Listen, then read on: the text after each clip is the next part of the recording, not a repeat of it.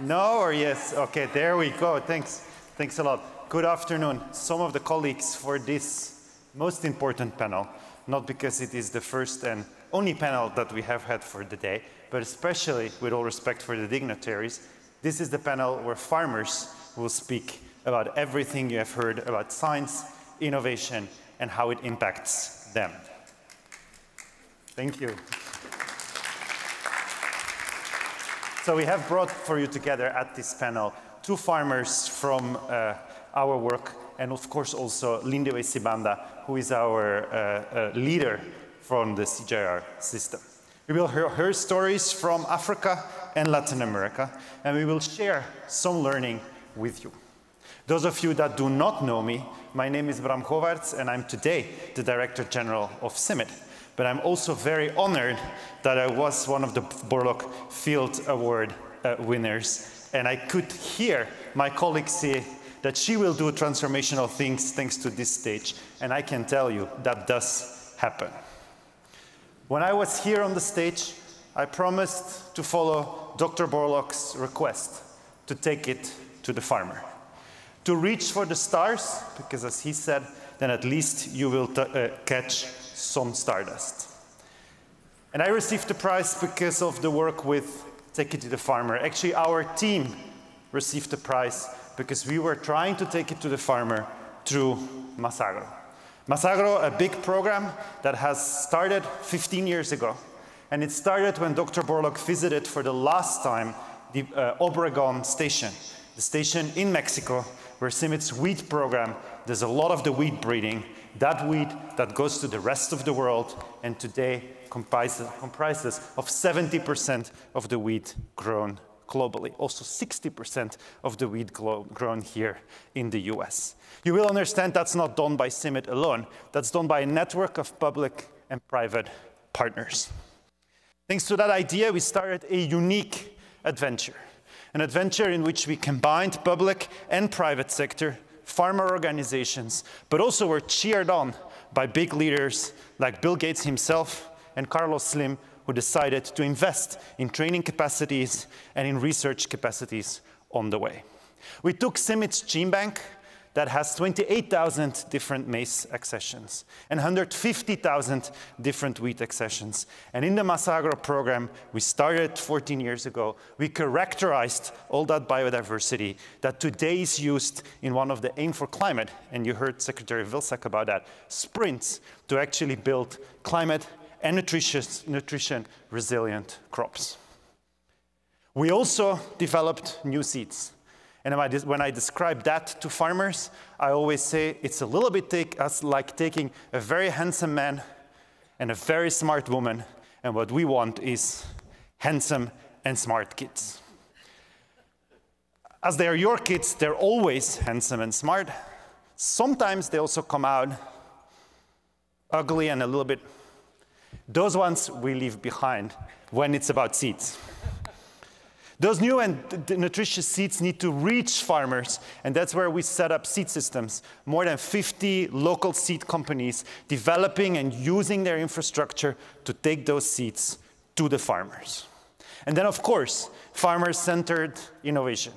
Innovation that builds the system around all those inventions so that it can really work for farmers towards not livelihoods, but livelihoods trajectories. Because your livelihood is not the same when you have a small family than when your kids need to go to school or when you're an older couple still living off the farm. The networks quickly grew, multiple farmers, multiple local entities, more demand than we probably could take. But also long-lasting impact. We were asking from our partners to not go for the immediate win, but for the longer-term game. 3-4 years later, when all that happened, it was when the team was rewarded with the Norman E. Borlaug Field Award for Field Research and Application, a very long title. What we did was taking it from the lab to action. The award really launched the project and the team. And still today, I want to ask you to congratulate the team, the hundreds of farmers, the thousands of young technicians. Everything that happened, it's thanks to them. Everything that went wrong, is thanks to me. Therefore, 9 years later, I do want to tell you what happened. I promised back then to the ambassador that I will be back on the stage to account for the impact that we had achieved, the achievements the team had built. After 10 years of the program, and I do want to recognize the bold decision of the Mexican government to invest in a program for 10 years constantly, because that allowed us to reach 500,000 smallholder farmers that improved their maize and wheat production systems on more than 1 million hectares in 30 states in Mexico. It increased on average 20% the yield and 23% the income for those farmers. Over 50 small seed companies could take up 35% from only 20% of the market share of the seed systems or the seed sold in the country. Today we have a molecular atlas that is available for everybody that wants to consult it. There's a cutting-edge data system that is monitoring live in real time over 20,000 farms and is analyzing and generating indicators that now the industry can use so they can tell you how sustainable your cereal, your bread was produced. Companies that were previously importing a lot of the grain are now buying them from small farmers in the country. Seed got accompanied with agronomy, with systems, with post-harvest technology, with smallholder machinery. The whole value chain got integrated. Or like Rashad just said, remembering Gordon Conway, you can innovate all the time, and I would add to it, along the whole value chain. This stage also allowed us to replicate this program in Central America through Buena Milpa, where we started to work with grassroots organizations and built up also that innovation system. Today, that system is ready in order to reinvest and build and scale it out, and it actually brought a new element to the table, which is how can we use these innovation systems against or to combat migration. You may think that the most important element was the technology, but actually the most important thing was to listen to the end user. Exactly something my colleague from IRRI, who just won the award, was also highlighting to you. Actually, the most important aspect was not technical or technological. It was psychological. It was working with the people. It was working and building consensus about a common objective, a common worldview of an agricultural sector that actually could respond to the needs of those that work in it and to the society that lives from it. A complex self-sustained innovation network that when our funding stopped 2 years ago, today still sustains. I did not want to give and come these results here. I wanted to test first if they were real and if they would sustain the test of time. That is why only today 2 farmers will give their testimony. Before we listen to them, I want to thank for those that made it possible that today this same concept is applied in Central African Lakes region and in the Malawi, Zambia, and Tanzania area. Thanks to investments by the US government after the Ukraine-Russian war in order to respond to the increasing food prices. And I want to thank Dina Esposito, Assistant Administrator, and Carrie Fowler as a Special Envoy for helping us to make that possible.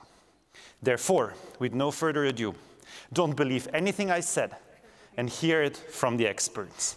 I present to you the honorable farmer from Argentina, Maria Pilu Giraudo.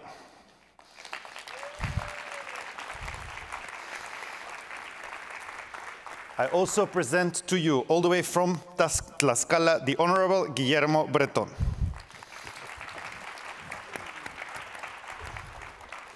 And last but not least, the one and only Lindiwe Majele Sibanda.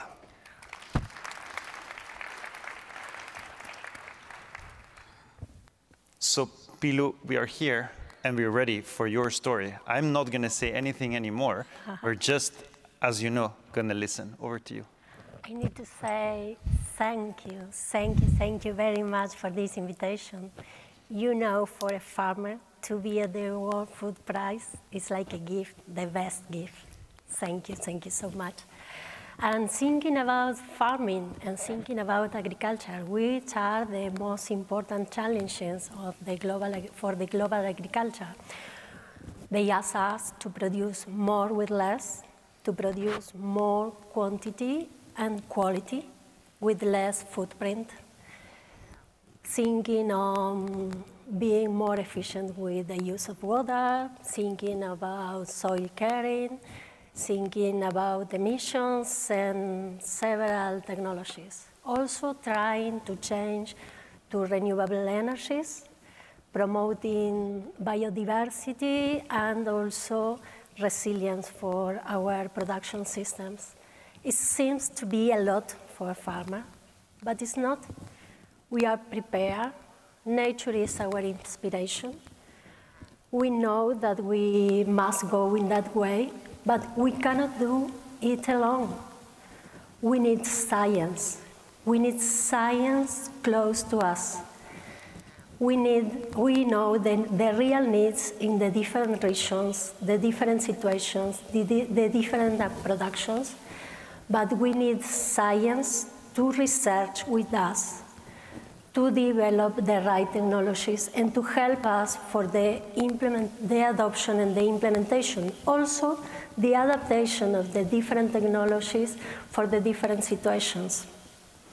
And when we talk about this, we are thinking about a holistic approach where we have different actors with different skills, and we need to think about the private and the public sector.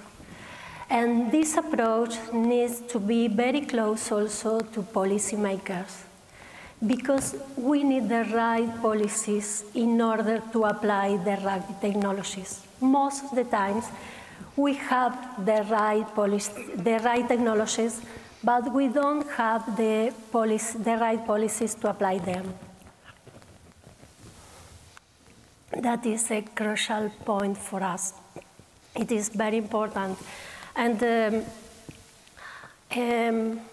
it's the best way to highlight MasAgro, you know, because I'm a fifth-generation farmer in my family.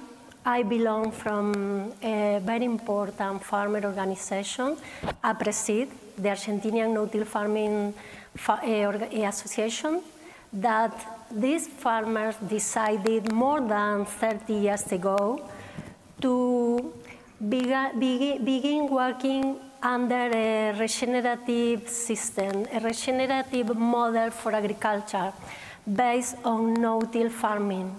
And that was about the confidence between farmers. And after that, arrived science to validate the farmer's proposal, you know.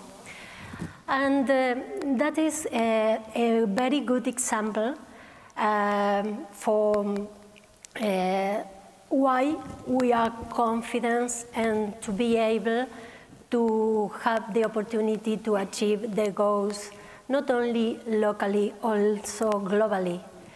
Also, I am a rural woman, you know, a rural woman, and I am part of a rural women network, and I would like to tell you that rural women, we are more than 25% of the global population. And we are involved in more than 40% of the labor around agriculture. And for example, just an example, if we have the opportunity to have full access to science and technology for rural women, the reduction of hunger in first place and the growth of economy second place have the opportunity to have great improvements. And I am also part of the Global Farmer Network. In the Global Farmer Network, we are more than 250 farmers from more than 60 countries all around the world. And we represent different geography, economy, policies, needs, conditions, but at the end of the day, we have the same challenges. And thinking again about MasAgro. We have the opportunity to share the experience. We can adapt the experience in different parts of the world. And I was thinking about how we knew MasAgro. Personally, I have the opportunity to visit the different hubs of MasAgro and have a lot of exchange with the technicians and the farmers. But there are a lot of farmers in my country and all around the world that they didn't have that opportunity. But they knew the proposal about the media. And that is another great tool for us, for farmers, for exchange the right technologies and to exchange the opportunity to adapt them all around the world. But I will to insist in the point that we need to be together, farmers, science, and policymakers. We are committed to human being demands, the basic needs, and we need to be prepared. Thank you. Thank you very much, Pilu, and very impressive how you also highlight how you are a driver, a catalyst of change, thanks to Twitter, Facebook, radio. I know you have a fantastic morning radio program. Guillermo, that brings us to you, farmer from Tlaxcala. How did you get connected to MasAgro? Take it to the farmer. Thank you, Bram, to invite me here. I'm thrilled to be here. But overall, thank you for help Mexican farmers to open our eyes to the right technology. This is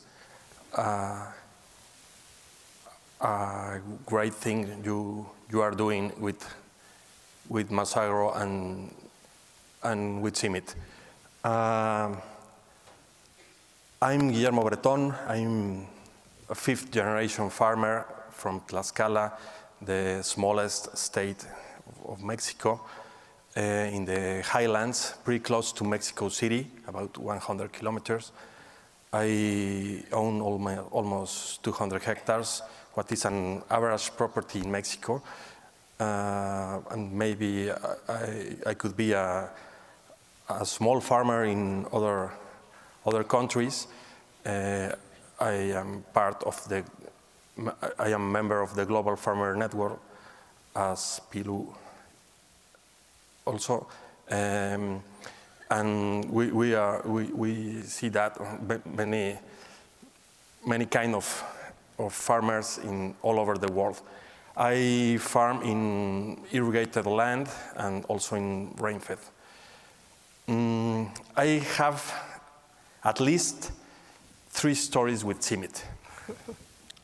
The first is a beautiful one. My father was a Dr. Borlaug's collaborator farmer for the wheat reproduction program in the 60s. Dr. Borlaug needed quick increments of wheat materials. So in Mexico, he promoted 2 cycles per year, the winter in the north, in Sonora, and in the summer in the center, in the highlands. So Dr. Borlaug went to our farms. My mother gave the table for him and his agronomists, his engineers. So that's a nice story. The second is a functional one. My need of a forage. So I went to CIMIT for triticale as a forage crop. Triticale works pretty well in winter for silage or for grazing cattle. In summer, in the highlands, we use it for grain and for seed also. And the third story is a strategic one. MasAgro as a disruptive way to understand agriculture. This is a changing lives and changing perspectives sustainable agriculture program. All began with a mindset change. We have the conventional agriculture in our culture, in our way of life, almost in our DNA. We already realize that investing in our soils is better than investing in a one-cycle crop. I have increased the organic matter of my soils from 0.8 to 1.7%, pretty poor soils, sandy soils, in 5 years. So it's good for me, no doubt. Too important was the hub structure, the knowledge, the platforms, the CIMMYT germplasm availability, the training sessions, the innovation networks, the innovation delivery, the farmer-to-farmer delivery. In that time, I collaborate with the MasAgro Highlands Hub as the Produce Foundation, which is a farmer association at my state. I am the president, doing training sessions. Right now, we have that farmer-to-farmer technology delivered with the Global Farmer Network worldwide. Now, the post-MasAgro age, we are adopting technologies as crop rotation, cover crops, forage crops, livestock integration in agriculture systems, reduce tillage to keep the straw over the soils, and developing no-till machinery. That is a huge challenge, as Pilu knows. Finally, a great contribution of MasAgro is the mitigation or adaptation of agri-food systems to climate change.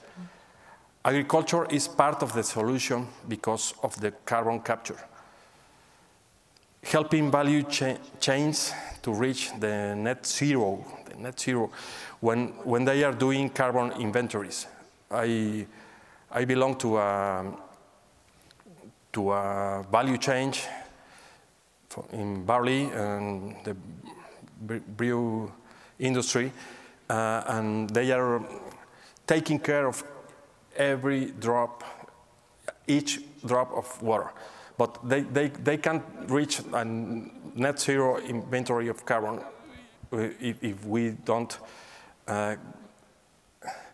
take us in the inventories, because we are kidnapping that carbon. So it's a really important job what we are doing. Thank you very much.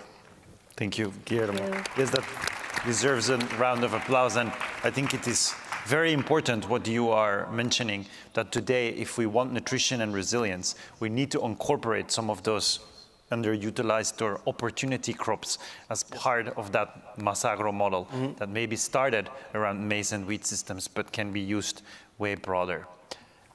With that, I'm actually going to change the order to make a bit of a surprise, and I'm going to go to Lindiwe, because hearing these stories, we knew we were going to hear from a seed company. You and I visited a seed company in Africa, a young woman setting up her seed company, using maize as the starting point, but now incorporating multiple other crops. When you hear those stories, what's your thought looking at your continent and looking at MasAgro in Africa? Thank you very much, Bram. But maybe just to say, you introduced me as the chair of the CGIAR system board. More important in my heart is the fact that I'm a farmer too. So that's what makes me happy, sitting alongside with farmers who are in this humble profession of playing with the soil every day and knowing you have the responsibility of feeding not just your family, but feeding your country and the world. I could not ask for more. So thank you very much for doing that. So I came into contact with MasAgro, as you know, when I sat in the CIMMYT board from 2009, and I was there for 6 years. MasAgro was born, and I was there when you made the promise when you got the award in 2014. But the big thing was we have a charge from Norman Borlaug. Take it to the farmer, but more important, in his last days, he said, take it to Africa. It was such a joy to come back as a member of the system board to participate in the CIMMYT board meetings. When I had the progress that had been made from 2015 to 2023, I put my hand up and said, can't we take this to Africa? This is the time. I'm glad my colleagues agreed, and we got generous support from the US government. Thank you for that. And you were able, as CIMMYT, to take MasAgro to Africa. What's exciting is that we've now given it a new name. It's called MasAgro Africa, because our farmers are learning firsthand from Mexico, from other countries where you've been working. And as Africa, we are proud because we are seeing a change. We went to Zambia together. It's a pity Stephen could not join us. But what was inspiring for me is to see first our seed companies that have always pushed hybrid maize, now talking about other crops, crops that were previously ignored, that were not seen as high profit crops. And yet my grandmother used to produce from these crops, feed us as her family, and now they're specialty crops and opportunity crops because we don't get them. We only get them for limited seasons because there's been no investment in seed. Through the investment that you've pushed, we have seed companies that are now producing cowpeas, that are now going into lentils, things that we used to keep seed for and scout around during the rainy season, but now you can buy. Another exciting thing I saw is the small packs that allow our farmers to afford, rather than the 25 kilogram standard bag for maize, you can now buy smaller 10 kilogram, 5 kilogram packs of seed. That's something that our seed companies did not do. But more exciting, you now have new seed companies, small investment, well-trained breeders that are now replicating seed and making it available through youth enterprises. We have agro dealers that are bringing the seed to the farmer's doorstep. Farmers don't have to board a bus to go into the city to buy the seed. It is now available. But these youth agropreneurs are not just bringing the seed. I saw them selling the hematically sealable bags. I saw them giving advice on harvesting, agronomic advice, and also linking the farmers to markets. And these are young people who've taken up businesses in the village without having to go to the city. That was exciting for me. But more exciting, through the innovations and your partnership, as CGIAR, as CIMMYT, you've always produced these technologies, but you've never been able to take them to the farmer in an innovative way. Secretary Vislag today said, you've got to take it to the farmer, but show cause of what it means to the farmer where it matters most. It's not just the income, it's the social and environmental setting of the farmer. It's been exciting to see how youth have brought digital technologies to the farmers. As Pilu said, social media is active. They are receiving information through WhatsApp on the phones. But more important, they are sending information that's now broadcast through radio and television. And I saw those young entrepreneurs who are collecting the information, uploading onto digital platforms that are then shown back to our farmers in the village. And there's no better way to learn than from a farmer to a farmer using digital technology. It's been amazing to be in the field with you, Bram, just to experience a new way. As Raj said, we just need to find, the charge was take it to the farmer, but we were never told how. And you've been innovative with CIMIT, partnering with other CG centers, but most important, partnering with relief agencies that previously disseminated technology, were distanced from those who generated technology, particularly CGIAR.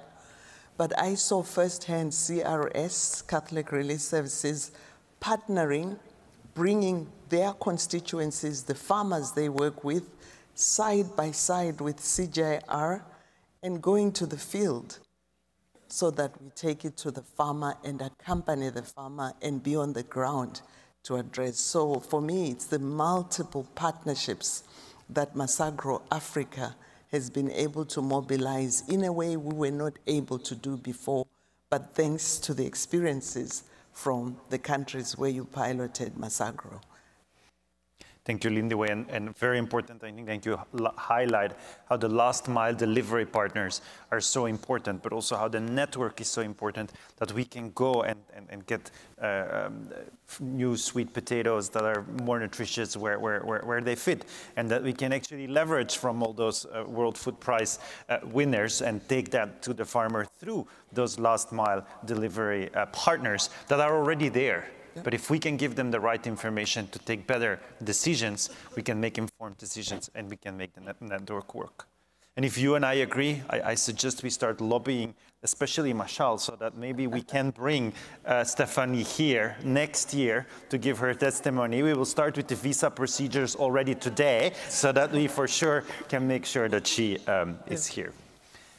We have a couple of minutes, so I actually want to ask a challenging question.